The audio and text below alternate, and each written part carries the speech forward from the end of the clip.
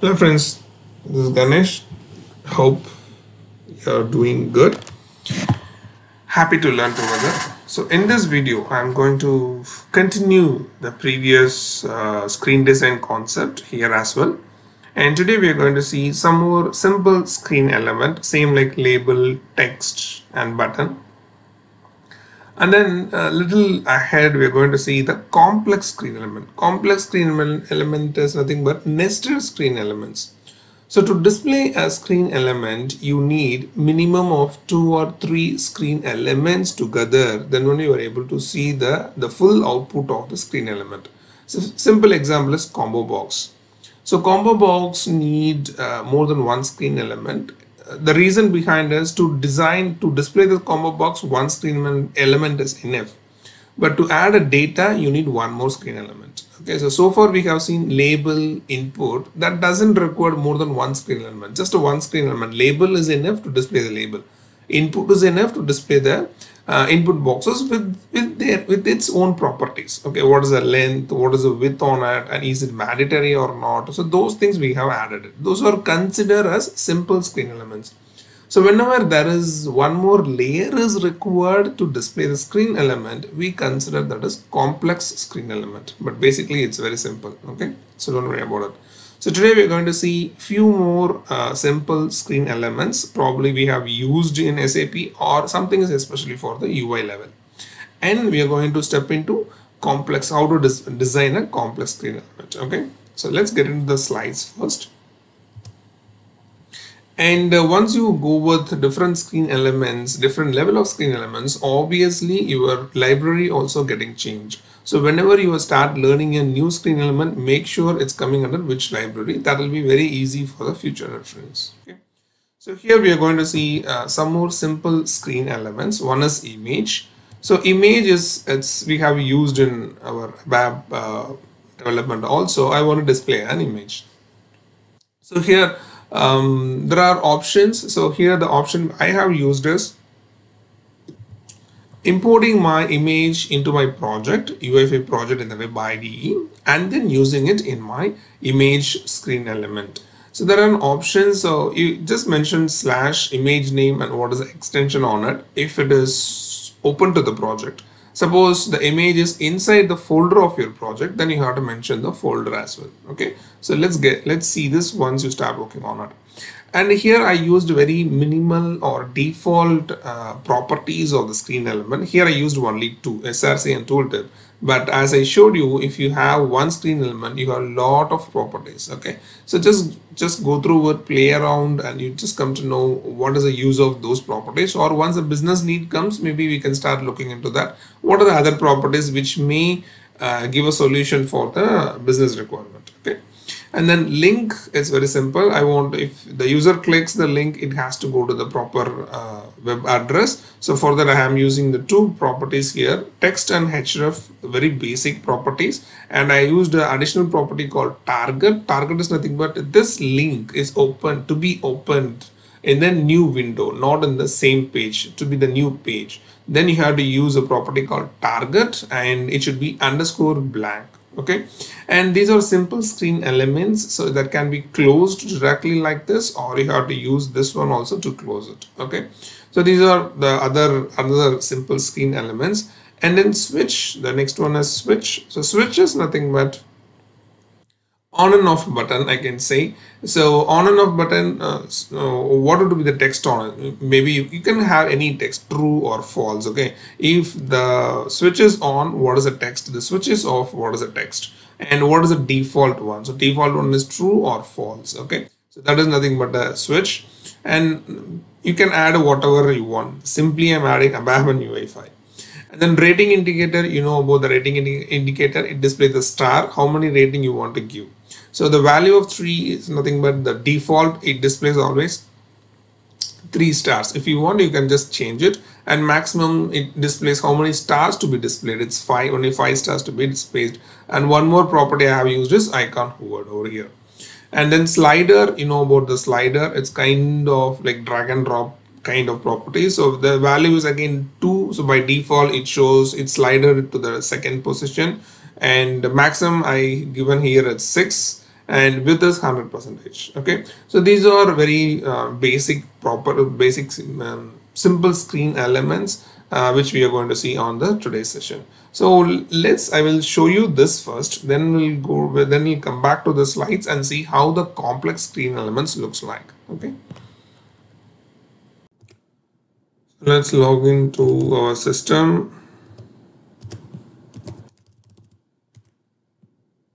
Okay, so this is the previous one which we have developed with label, input box, button, and then it's icon. SAP, we just took it from SAP icon option. Switch we have used it. Probably we didn't use the name, proper name. We can use that one now. And this is the date picker, and these are the checkboxes, different checkboxes. So now we're going to, okay, as we have used a switch, maybe we have to use the option called on custom text, right? Okay, 1 minute.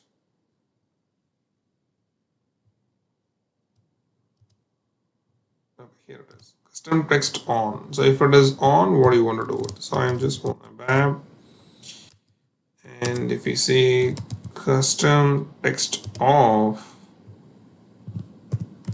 UI5. Okay, save it. Come here, a refresh. So like this. So on and off. Okay, so this is called switch. So now we're going to see excuse me, some more options. So better I just create one new project, template, UI5 next, UI5 screen 2. 1 minute. Okay, I'm sorry, GI screen 1. Okay, I want to just maintain the same one. So here it is, UI5 application. I don't want to use template here because I'm just doing only the screen level design. So screen 2. Okay, next. That's it, finish. It opens here. This is my first project. This is my second project. So here web app and open a view, double click. So it's same name. If you need some confusions, you can close the existing one or let it be. Okay. And inside the content, we are going to add whatever is required. So first one is image. So if you want the image to be added in your project level first. So what I'm going to do is right click here and import any file from the system. So if you do in the project level, it's going to be added here. Okay, so I'm going to add here, and then if you want to create inside a folder, that also I will show you how to do that. So import file from a system. I created one, just simple image, just select it, open, and still you have an option to select any folder if you want. So here I used to add it into your project directly, so it's added to the project directly.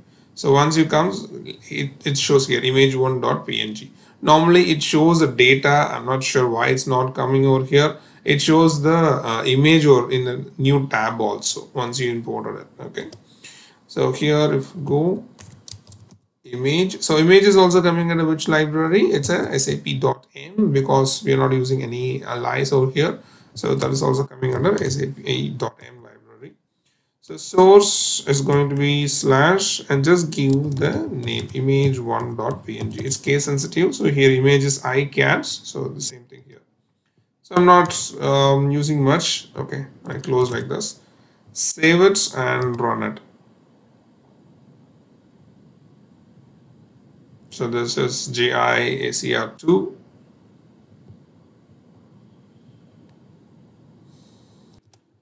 Yeah, here it is. So I just showed the image. Suppose if you are moving this to any of the folder, I want to create a folder. So web app, I want to create new folder, especially for images. Okay. Then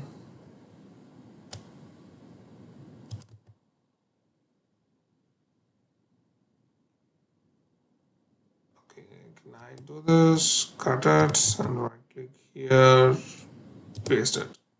Okay, so I just moved inside the image folder. So now if you go and refresh, definitely the image is gone.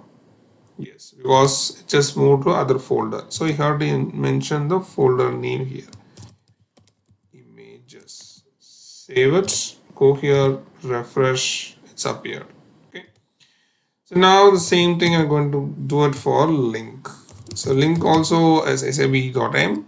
So link, and you have to give the text. Open SAP help. UI5 help. Okay, and then you have to give href equals. Let me copy the link of that ondemand.com. Yeah, here it is, and close it. Save it and go here, refresh. So you'll get it and just click. It opens in the same page. Okay. So now if you want this to be open in the new one, so you have to add one more property called target. So now in the same way, we are going to learn most of the things in the UI5. So how it depends on the requirement, we are going to get it. Okay. Same like ABAP. So depends on that. We need to find many things in internal table. Depends on the requirement. Same thing. Once the requirement comes, we are going to learn it more in the UI5 as well. So blank target is done, and here go back, refresh it, just click. So it opens in the new window. So this is my screen, and this is the one which it's opened. Okay. So this is for link. So switch we have already seen, and what else I have noted over there? Simple one.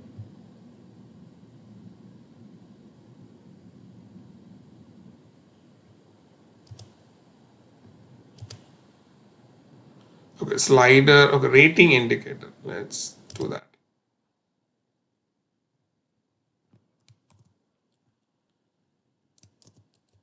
Rating indicator. Okay, and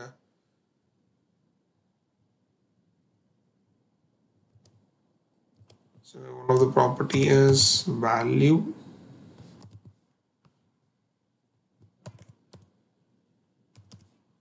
So value I can say 3 by default, and another value is max value. So max value is, I'll go with 7. Okay, that's it.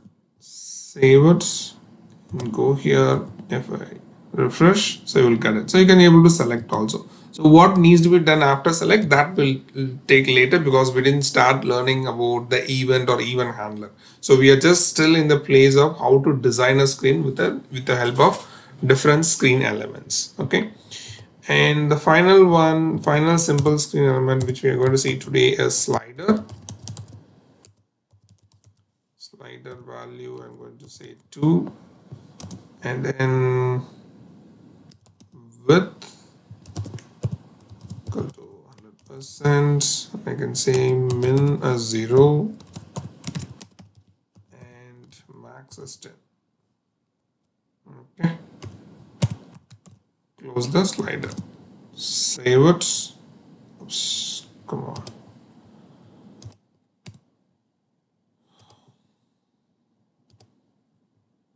It used to happen the rental systems.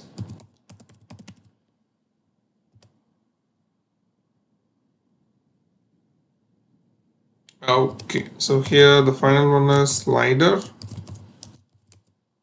Value as 2, and here min as 0, max you can give 5, and is with the width as 100%. And close the tag. Save it. Go here. Fi.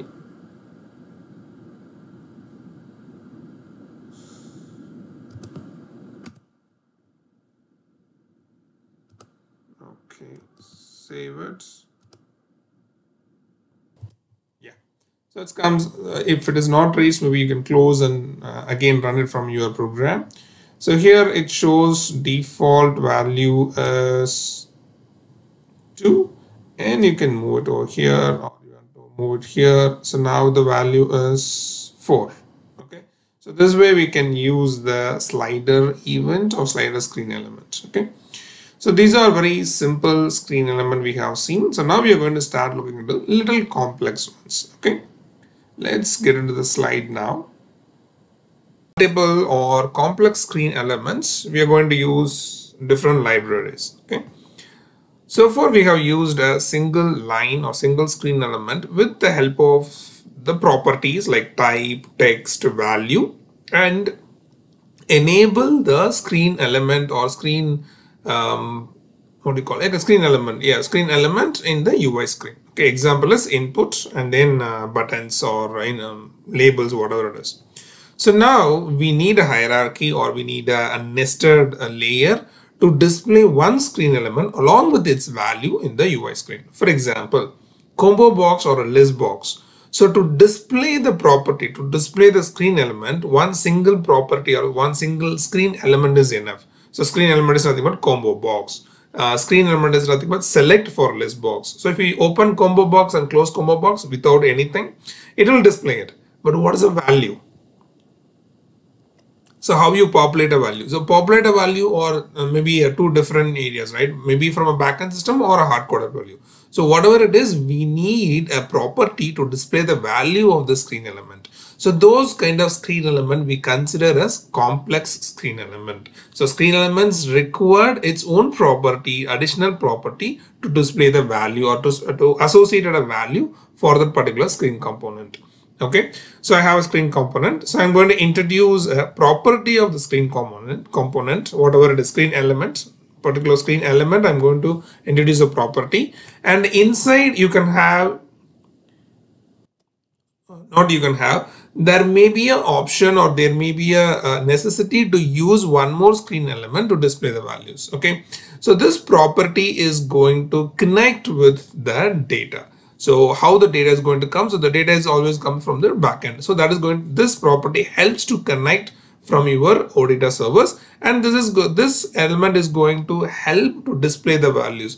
For example, if it is a combo box, could be the properties needs ID and the value. Okay, so like that. So that is going to use in the screen element too. So there may be a hierarchy, depends on the screen element. So you may have 1, 2, 3, 4, 5 also, but this is the base. So screen element requires its property, and then inside that you may have one more screen element to help to display the values. Okay, so technically we call it as aggregation property of the screen element. So whatever screen element you're using, what is the aggregation property of it? So then now, and then you have to use the screen element too, and you have to close properly. Okay, and the question is, so far we have used label and type, buttons. They doesn't have a screen, they doesn't have an aggregation property. Definitely they do have an aggregation property. Okay, but that is not default. So meaning default in the sense that helps to add a data. If there is no default aggregation property, you don't worry about it. Okay, so I will show you the aggregation property of the label, and I will show you the aggregation property of the combo box also. Okay, let's finish the slide, then we'll go to the saphelp.com and then come to the system. So a few examples over here. What I'm going to do was, so select, 1 minute, there's a change. Excuse me, yeah, this is the right one. So screen 1, property, and screen element 2. So the example which I'm going to show you here is list box. So for the list box, the initial property is select. Okay, and I use if we use only select and end select, what happens is it will display the list box, but there is no value on it. And this is actually, this screen element has an internal screen elements or internal property, so you cannot close using the previous one, slash and close end tag. How you close a simple screen element, that you are not able to do it. You have to close like this. It's a block, open and close tag like this only. Okay, so inside a select, I'm going to use a aggregation property of a select is items. So items is the one which is going to receive the, or which is going to define the OData service. So from where you are going to get the data. Okay. And the final one is another screen element which I'm going to use, item. Okay, so here you can see items, small I, item, capital I. Okay, and you have to close it. So here if you see, these are coming from different libraries. Select is coming from SAP M, and this yellow aggregation is coming from UI core.item, and item, this screen element, is coming from UI.core. Okay, so you going forward, you are going to deal with multiple libraries. Always keep in touch, it's coming from which library. That is useful for future reference. To add the property depends on your business need. Okay, so this is the entire code for list box. Okay, so one screen element is not enough. And if it is a hard-coded value, so this item, this block is going to add the values. This is going to add from where the values are coming. So this, now if it is a hard-coded values, you can ignore this. Ignore in the sense you need this block, but I'm not going to add any values here because I'm not going to take anything from the backend. This is coming from the hard-coded values. So I'm going to repeat this block for each record. Suppose I need 5 values in my list box. I have to repeat this block for 5 times. Okay, so this can be a final screen element. This can be a simple. So I have to close with slash close tag also, but these two has to be closed in this manner only. So this is an example for list box. And few more examples. Combo box, you have an option called combo box screen element. It's a class, and property, aggregation property of the combo box is items, and one more screen element I'm going to use called item.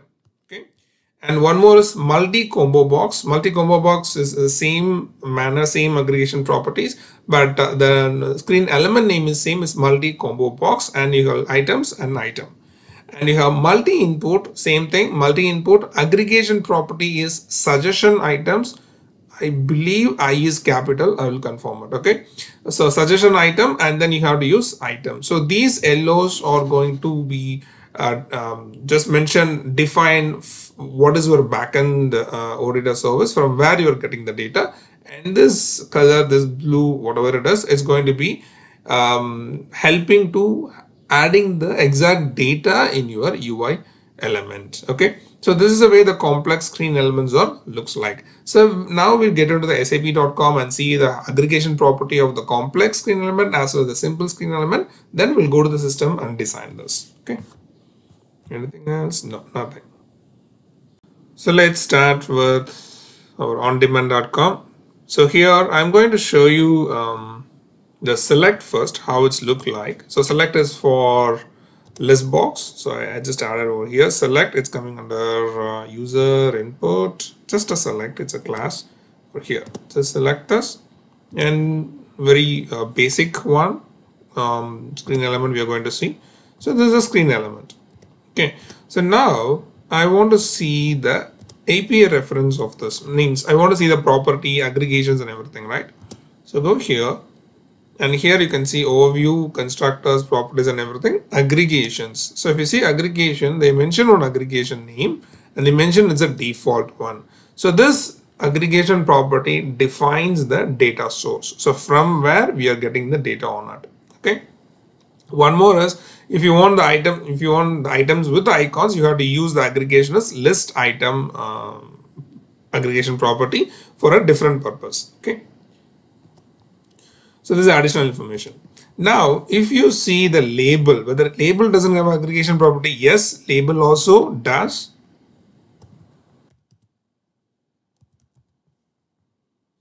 So if we go to label, go to aggregation property. So still you can see the aggregation property of the label, but nothing is mentioned as default. Okay. So just for your reference, so still aggregation property is applicable for simple screen element also, but it is not compulsory to use it to populate the value of the property. Okay, so now you have a little idea on it. So now I'll go back to select samples, select. Now we can see the code over there. So they have some values over here, right? Now go to this place, And you can see here, select is the property. For selection key, whatever it is, we are not going to use it because we are going to just display the list box along with some hard-coded values. So here items they mention clearly, this is coming from an entity set. Okay, so this is coming from basically from the auditor servers. Okay, so if it is not, then this area is not going to be defined anywhere. If it is a hard-coded, you just open and close it, you don't want to do anything. Okay, and this item aggregation property defines the data source, and the item is coming from a different library, core library. Item is a screen element which helps to display the values. Okay, this is defines only the data source. This helps to define. If it is a list box, normally two properties are mandatory. One is key, one is text. Once the user select what is the value of it, right, then you have to add it over here. So these are what do you call, coming from backend, so only one line is enough. If it is a hard-coded value, you have to repeat this line for how many hard-coded values you need. Okay, so this is for select. And if you see for combo box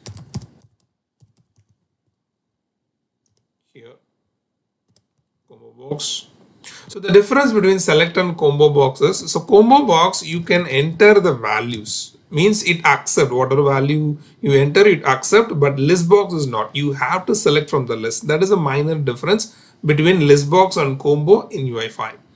And go here, you can see combo box is the screen element, items is the segregation property. They used within the combo box. That is also you can do it, or you can close the combo box, like you can close it and after that also you can use it. I will show you in the system. Okay, items defines the data source, and this line defines what are the lines you need. Okay, if it is a data source, it's act as a loop. How many record comes? If 10 record comes, it will add all the 10 dynamically. Okay, if it's a constant, you have to repeat this manually.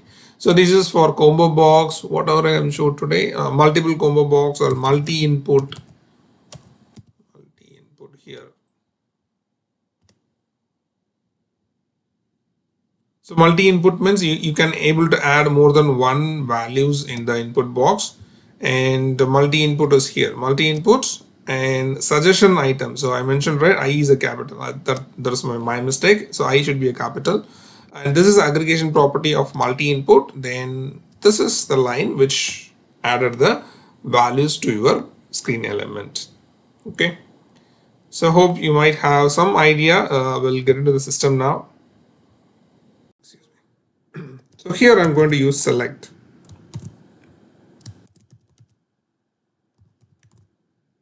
Done. Okay. So let's see how it look like in the screen. Yes. So this is enough to display the screen element, but we need aggregation property. We need one more screen element which helps to add a data over here. Okay. So for that, go here. I need items. So this is aggregation property, and currently it's going to be a hard-coded one, so I'm not going to disturb anything over here. Then I need a item that is coming from core. So I need one more library to be added with the alias name. So core, normally they with core, I go with C. That's what you can give whatever name you want. Okay. So sap.ui.core. Yeah, I think it should good, or core item. Let's check. C. Yeah, item sap.core. Okay. Okay, so item, and what do you need here? Key. So key as I can say T1. So I'm going to give a material type. So text as FERT, and I can close. This is a simple screen element. I can close it here, and this to be repeated because it's a hard-coded value as of now. So if it is auditor service, we can just mention the auditor service field name that takes care. Zero, and then so one more like YT something. Save it. So properly closed, select Yes, closed, and aggregation property closed, and each item closed. Save it, go here, refresh. So it's coming. So this is for select, is nothing but list box. So same thing I'm going to add for combo. I'm sorry, this need to be closed here, and then here it is. So it's combo box. Same like select. If you see, if you add only combo box, go here, Fi. Yes, still you have a screen element, but doesn't have a value because we didn't add any aggregation one. So I'm just copy pasting it, just saving your time. So combo box, oops, to be closed, and sorry, okay, so additional is here. Delete and take this out. Come on. Okay. So combo box. Okay. Yeah. Okay. So I just copy pasted it, so you'll get the same output, nothing different. So you can add it. You can just change it in your practice. Refresh it. Okay, it's not coming now. Combo box, items closed. Okay, I add, no, it's not added in select. Select is done. Combo box, items, and combo box is because of the key, because key should be 4, 5, and 6. 5 and 6. Let's see. Here could be the reason. Okay, so here also we'll get it. So the difference is these two is you're not type it here. I'm trying to type no, but here you're able to type it. So that is the difference between list and combo box. The next one is multi combo box. The same way you can try your own. Let me do it quickly. Multi combo box done. So multi combo box is a combination of input and combo box and list box, I can say. So that is the multi combo box screen element property, like 8, 8, 9, D10. Okay, let's see how it's displayed.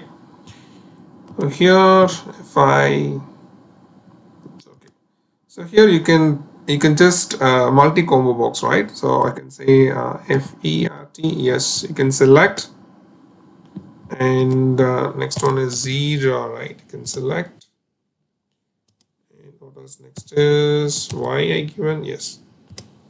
So this is the multi combo box. So it's a kind of input as well as the list box, combination of both. That is a multi combo box. So the remaining is multi input. The similar way you can try your own about the multi input. Then you come to know how the complex screen elements are working here. Okay, so probably now once you understand the screen elements, very simple to connect your data source and get the value from there and display it here. Okay, so hope this session might be useful for you. Just go through it, and if you have any doubt, please let me know. Thank you so much for your time. See you in the next video. Bye.